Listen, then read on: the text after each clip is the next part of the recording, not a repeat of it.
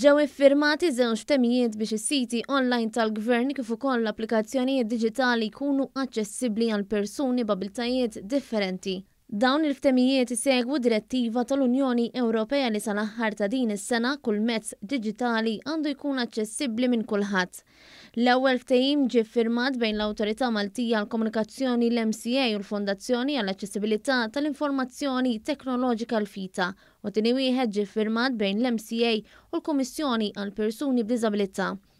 Il-Kummissjoni għall-Persuni b'Diżabilità se tkun qed tgħaddi d-diffikultajiet online li jaffaċċjaw il-persuni b'abiltajiet differenti lill-MCA għal aċċess aktar faċli. Se nkunu qed naraw u nidentifikaw il-websites li l-aktar jintużaw, ġifieri se naraw il-priorities tal-website fejn imbagħad aħna nkunu qed ngħadduhom lill-MCA u niddiskutuhom magħhom biex huma jibdew il-proċess anke mal-FITA.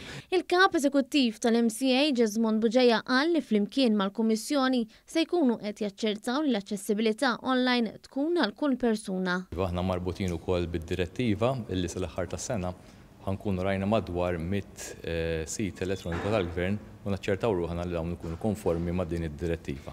Min-naħa tiegħu is-Segretarju Parlamentari għall-Ekonomija Diġitali Clayton Bartolo qal li t-teknoloġija m'għandix ikollha frontieri u għalhekk il-Gvern huwa impenjat sabiex ikompli jżid l-aċċessibilità diġitali.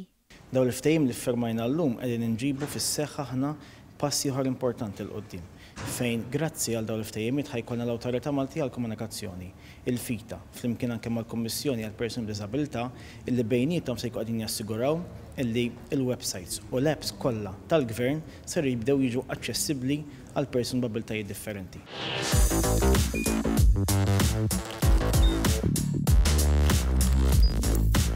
Idħol fuq one.com.mt u hemmhekk tista' tara l-programmi kollha li jxandru fuq One permezz ta' One Play.